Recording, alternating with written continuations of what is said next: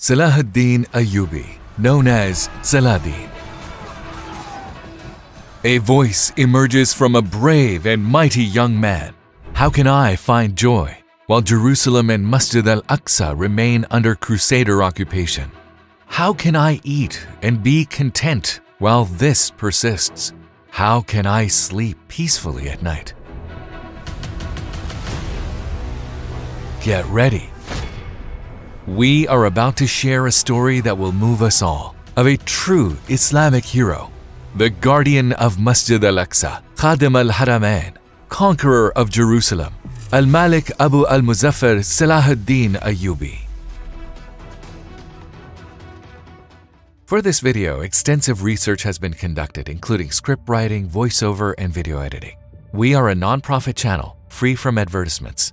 A team of dedicated volunteers working to share the truth. If you wish to support our efforts in spreading the truth, you can also subscribe to our channel and become part of our mission. Once upon a time, in Baghdad, there lived a renowned carpenter. In the twilight of his life, he dedicated much time to crafting a splendid mimbar from walnut wood. He poured immense effort into the mimbar, captivating all who beheld its beauty. The mimbar, born from the carpenter's toil and tears, soon gained widespread acclaim. Whenever someone visited Baghdad, they would seek out the carpenter. They would approach him, saying, "Sell us this mimbar, so we may take it to our mosque." His response was always the same: "This mimbar is destined for Masjid al-Aqsa." During that period, Jerusalem was under the occupation of the Crusaders. The Crusaders received continuous support from the Pope and Europe. The Seljuk Empire had collapsed. Numerous small Islamic states emerged in Anatolia and Mesopotamia, and they engaged in constant conflicts among themselves. In Egypt, the Bataniya Fatimids were established, weakening the Muslims from within. For Muslims, the dream of reclaiming Jerusalem remained distant amidst these three challenges. Everyone took it as a dream, yet that carpenter continued to reply with unwavering confidence. "This is what I can do. I'm a craftsman. I carve mimbars. Let a brave soul arise and seize Jerusalem so that this mimbar may find its place." The story of this mimbar spread to nearly every city, as people shared stories of its exquisite beauty. A young boy, perhaps 7 or 8 years old, heard the same account. That little boy was none other than Saladin Ayyubi. And from the moment he heard this story, he harbored one steadfast ambition: to recapture Jerusalem from the Christians and put that mimbar in its place. Born in the Iraqi city of Tikrit, Saladin Ayyubi was the son of a Kurdish father and a Turkish mother. His inclination towards religious studies surpassed his interest in military training. He delved into subjects such as logic, philosophy, sociology, fiqh, history, and pursued arts and sciences. He completed his education at Hadith University in Damascus. Muslims regarded him as an exemplary sultan, while the Crusaders saw him as a true Islamic hero. Both Eastern and Western historians and writers praise him in their works, and the sources unanimously depict him as pious, compassionate, cheerful, courageous, and formidable. When this remarkable figure reached the age of 26, he assumed numerous responsibilities in the state alongside his uncle Shirkuh. As Saladin grew older, fate paved the way for him to conquer Jerusalem. How, you may ask? The Sultan of the Zengid state, Nuruddin Zengi, unified all Turkish states under his rule and established a partial Islamic alliance, successfully reclaiming numerous cities from the Crusaders. When the Fatimid state of Egypt faced a crisis, the Crusaders of Jerusalem sought to expand their influence in the Middle East.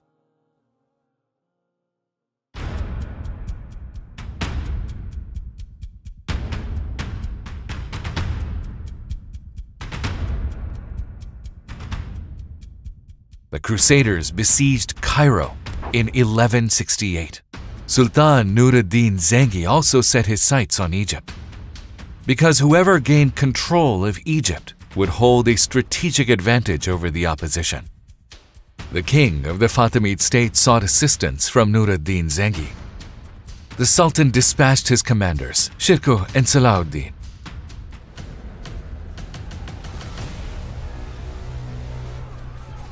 And Shirkuh cleansed all of Egypt from the Crusaders. Due to his achievements, Shirkuh was appointed as the vizier of Egypt, but he passed away shortly after assuming the position. Salahuddin Ayyubi succeeded his uncle as the vizier of Egypt and became the commander of Sultan Nur ad-Din Zengi's army in Egypt. At the age of 31, he assumed both these significant roles simultaneously, holding the title of Malik and serving as the vizier of Egypt. After Salahuddin gained control of Egypt, he began to confront those who resisted him and the Turks, the Fatimids and the Crusaders and Byzantines who supported them.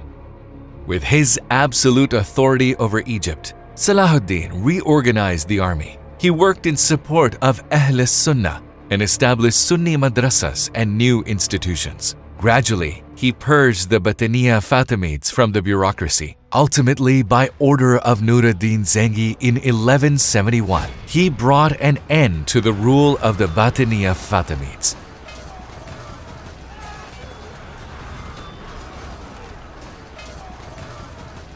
During this period of progress, he received distressing news. Sultan Nur ad-Din Zengi had passed away. On the one hand, he endeavored to preserve the unity of the state and safeguard the cohesion of the Islamic states established by the Sultan, while on the other hand, he had to confront the Crusaders. Like every Islamic commander of that era, Salahuddin Ayyubi had three aspirations: securing the unity of Muslims, liberating Jerusalem from occupation, and conquering Constantinople or Istanbul. The unity of Islamic states was solidified through victorious battles and the struggle against the Crusaders. The next objective was the recapture of Jerusalem. Qadi Bahauddin ibn Shaddad describes Salahuddin Ayyubi's love and longing for Jerusalem in these words: "His burden and sorrow for Jerusalem were so heavy that even mountains couldn't bear them. He resembled a mother grieving for her lost child. He would ride his horse from place to place, calling upon Muslims to wage jihad for the liberation of Jerusalem. He would address the masses and exclaim, 'O Muslims, for the sake of Islam, for Islam!' Tears of sadness always filled his eyes." This was because Jerusalem remained under occupation. He would say, "How can I smile as long as the Crusaders control the city of Jerusalem and Masjid al-Aqsa? How can I be content and eat in peace as I desire? How can I sleep peacefully at night?" Salahuddin Ayyubi was resolute in his quest to retake Jerusalem. However, before initiating the conquest of Jerusalem, careful coordination was necessary. He skillfully organized and disciplined numerous irregular forces, shifting the balance of power in his favor. His primary focus was directed towards the Latin Crusader states.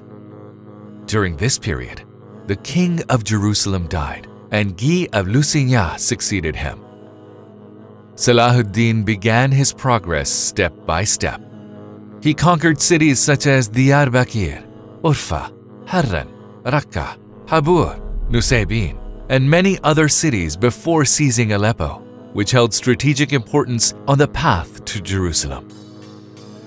The Sultan first laid siege to the city of Tiberias. Tiberias held significant strategic value.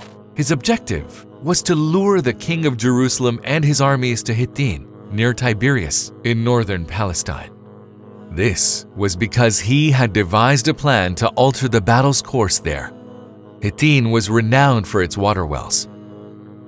In advance, Sultan Salahuddin seized control of the water wells leading to Hittin and deliberately filled them with rocks and sand. Consequently, the water wells became unusable. Upon the king and his army's arrival at Hittin, they were astonished to find the wells completely devoid of water. The entire army was compelled to engage in battle, dehydrated, and fatigued under the scorching heat of the desert.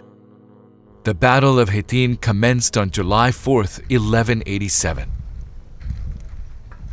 In this battle, Saladin triumphed over the Crusader army led by the King of Jerusalem, Guy of Lusignan.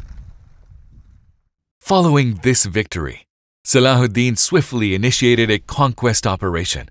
The extensive losses suffered by the Crusaders enabled the Muslims to gain control over nearly the entire kingdom of Jerusalem. They captured numerous fortresses, including Akka, Tiberias, Ascalon, Nablus, Ramla, and Gaza. Within a matter of weeks, 52 cities, large and small, were conquered, and finally the time came for Jerusalem. On September 20th, 1187, the Sultan laid siege to Jerusalem. Catapults pounded the city walls. Before long, the northeast walls were breached. The catapults were relocated there. After a short while, the wall was completely destroyed. Despite the Crusaders' attempts to stage a breakout operation, they failed to succeed. It was evident that they could no longer maintain control over the city. They requested safe passage from Saladin Ayyubi, offering a ransom for their lives, preservation of crops, undamaged houses, and the release of Muslim prisoners. Sultan Saladin accepted the terms, as he wished to ensure the safety of the Muslim prisoners and avoid further casualties by prolonging the battle. On the auspicious occasion of the Miraj miracle, 27th Rajab, 832, 2nd of October 1187, on a Friday, Jerusalem was reclaimed. Saladin Ayyubi's victory extended beyond the military realm. His triumph marked the dawn of a systematic and progressive state. Under his leadership, numerous madrasas, hospitals, and mosques were constructed. This era witnessed the zenith of knowledge in the Islamic world. Scholars of the time were drawn to the regions under Saladin Ayyubi's control. Through his support for scholars, he fostered the advancement and significant progress of knowledge. Scholars and students authored many works during this period. His governance served as a guiding light for numerous statesmen who came after him.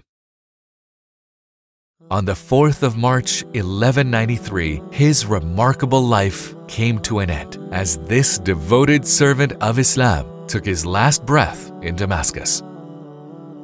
According to his will, after his death, his burial shroud, kafan, was tied to a spear and brought before the people, accompanied by these words resonating through the streets of Damascus: "O Muslims, O people! The conqueror of Egypt, Yemen, Syria, Palestine, Jerusalem, Sultan Saladin, took nothing from this world except this burial shroud. Take this as a lesson and do not be deceived by the world." He had such a purpose in life that purpose itself kept him alive. He showed us how a Muslim should set goals in life: a heart beating for Allah, a heart beating to establish justice in the world, and to bring the beauties of Islam to those who are unaware. Taking Jerusalem was granted to the one with such awareness. So why is it not granted to us?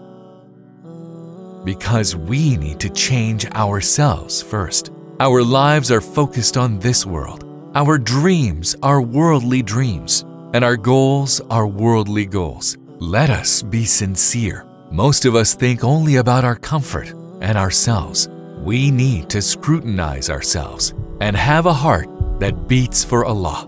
We need to have lofty goals for Islam. Remember, just like the great Sultan Saladin, someday our bodies will be shrouded in burial shrouds, and those burial shrouds will have no pockets.